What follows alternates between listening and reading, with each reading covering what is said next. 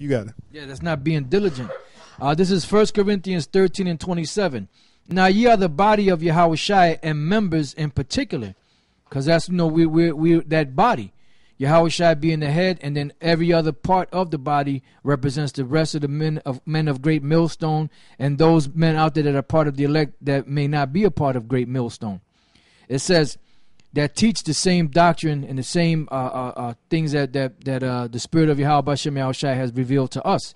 It says, and the Most High has set some in the church, first apostles, secondarily prophets, thirdly teachers, after that miracles, then gifts of healing, helps, governments, diversities of tongues. So every man has their proper gift of the Lord. Are all apostles? So not everybody can be an apostle. Are all prophets? Not everybody can be prophets.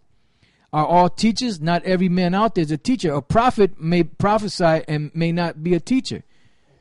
I'm glad you said that, because you got guys coming on the comment boards. How come white tea politics don't go out?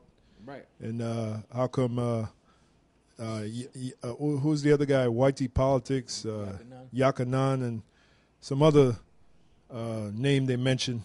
It escapes me right now. Well, here's your answer. It says, are all apostles?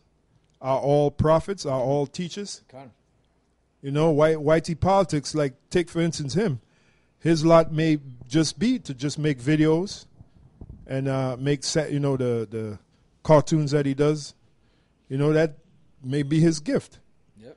But to go out and teach on the street, he may not be. That may not be his office. Right. His calling. His calling. Not everyone has the same office. It's a body. All right. Right. Some people are helps. Yeah. You know. It's a body. Not all the parts of your body is the head. You got the legs, you got the arms, you got the nose, you got the eyes, you got the mouth. You know, so it's different parts of the body, man. Can the head be the legs? Nope. Can the legs be the arms? Can the nose be the head? You know, the nose is the nose, the eyes is the eyes, the head is the head, the legs are the legs. And they each have a different job to do. It says, are all workers of miracles? Have all the gift of healing? Do all speak with tongues? Do all interpret? But covet earnestly the best gifts, and yet show I unto you a more excellent way. And what is the best gift to have? Is prophecy. Matter of fact, the same chapter we were in, 1 Corinthians 14, verse 37. If any man think himself to be a prophet or a spirit or spiritual, let him acknowledge that the things that I write unto you are the commandments of the Lord. And there's another one, if I find it out. Matter of fact, I'm sorry, it's right here. Verse 39, wherefore, brethren, covet to prophesy, and forbid not to speak with tongues. So covet to prophesy, why? Because prophecy is the best gift to have, you know, because the Most High dealt heavily with the prophets, you know.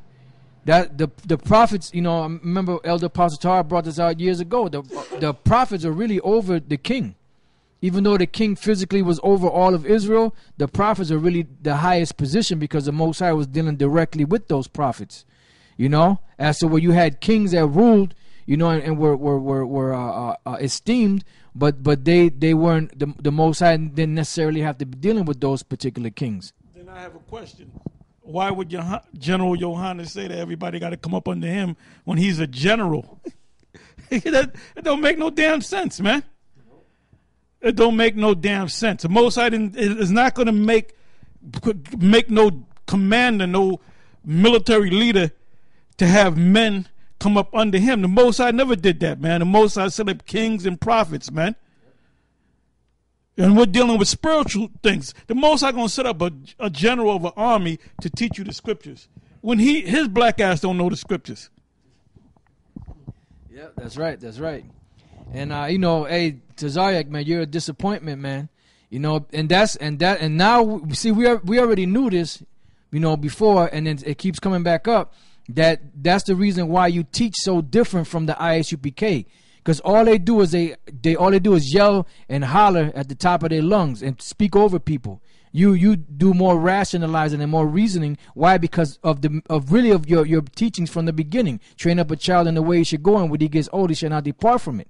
You know, so you were taught by GMS, really, you know, and that's why you teach so different, and that's why you go into the things that you go into, you know. But then you're acting like you always were up under, you know, the ISUPK, you know. And that really, like, you really, you know, I mean, I don't know the fullness of what you say, but, you know, almost as if you never learned from anything from us. Yeah, acting as if General Gehenna taught him to teach the way he teaches. Well, he might be Nicodemus. You know, Nicodemus was a secret disciple of Yahweh Shai. So this cat here, he's a secret disciple of GMS. Yeah. Under Yahweh Shai, you know? Yeah. Hey, because you guys out there, you've seen how Gehenna claims he teach. You know, all he does is blow hard, man. Yeah. He's just a blowhard, man. Just you know. Yeah. He sounds like a madman, you know. So it's clear where you got your style of teaching from, Tazariak. That's right, that's right. So going back to 2 Ezra 15:1. Behold, speak thou in the ears of my people the words of prophecy, which I will put in thy mouth, saith the Lord, and cause them to be written in paper, for they are faithful and true. Now, what does it mean that they are faithful and true? Meaning whatever the Lord spoke, they're going to happen. It's going to happen. There's nothing is going to fail from it. It says, fear not the imagination against thee, let not the incredulity of them trouble thee that speak against thee. So basically, the Lord is saying that don't worry about the unbelievers out there that speak against you.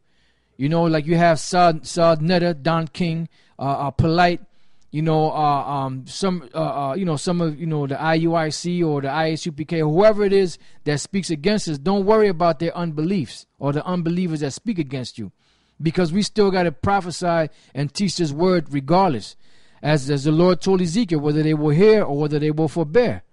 You know, and then in due time, they're going to know that a prophet has been among them. Why? Because the Most High is going to bring forth these prophecies that we've been speaking of for years.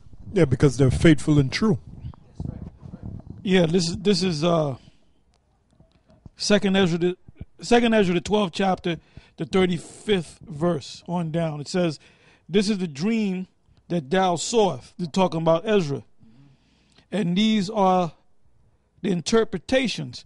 Now, 2nd Ezra, the 11th chapter, and 2nd Ezra, the 12th chapter, we did a breakdown on it, but it's private. So none of you other camps can get it, and you don't know it either. Okay, I went back and forth with one of Nate's top zombies and tried to get him to break certain things down. He kept running. And then he just said, look, I ain't going to deal with you no more. He knows who he is. I don't got to mention his name. All right? You know them guys that don't go out, they take the whole winter off. You know, Detroit, you know, Detroit, IUIC Detroit, and all the New York camps. Check their videos, man. Oh, you a liar. No, go check. Hey, check the video. All right? It says, this is the dream that thou sawest, and these are the interpretations. Excuse me. 36. Thou only has been meet, meaning good, to know this secret of the highest. Now, see, the Most High gave him a secret, right? Now, what did the Most High say? Beyond that, 37. Therefore, write all these things that thou hast seen in a book, and hide them. And hide them. That's why you got guys, certain Israelite camps, that think that Cornelius is an Edomite because the Most High didn't open up their eyes. And then we say that there's other guys outside of GMS that if they're teaching the truth, that they're... First, let me say this, man. If they outside of GMS and they teaching the same way we teaching, guess what? They got it from GMS. All right? The Lord didn't give it to them. They just choose not to call themselves GMS. Okay? So them guys that are teaching the same way that we teaching, they got it from starting with One West. All right. Now, this guy Tazariak made a statement in that video, that controversial video that he made on Ready for R. It's somewhere in the middle of the video that if you start with a certain group and they teach you certain things, you can't change it. You know, he was referring to us and other camps. But wait a minute. You guys in the ISUPK, you teach that Cornelius is an Israelite. Now back at One West, it was always taught that Cornelius was an Edomite. So what's up with that? Okay? See, another thing you don't know, Tazariak, you talk about the 7 like you know them. You don't know the 7. You wasn't around when the 7 was around, man. I was around when the 7 was around. And it wasn't like there were 7 guys floating on a damn magic carpet and they would all be in like electrical voltage go through their goddamn heads and they would just come down. Here are the 7. See, that's